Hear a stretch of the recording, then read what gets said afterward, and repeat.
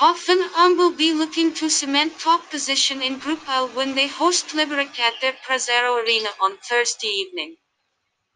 The Bundesliga outfit have been scoring goals for fun in the Europa League group stages, and they are likely to go all guns blazing at the Modrobili. Key attacker Andrei Kramaric is rated doubtful for the match as he is still quarantined, but regardless of which players will be deployed in the starting sheet, Hoffenheim should beat Liberec at home without any difficulties.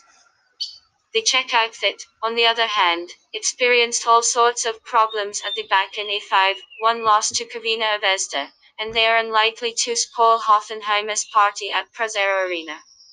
The football has stopped in Czech Republic due to the fears of coronavirus spread, which is yet another reason why we are tempted to put our money on the Bundesliga club.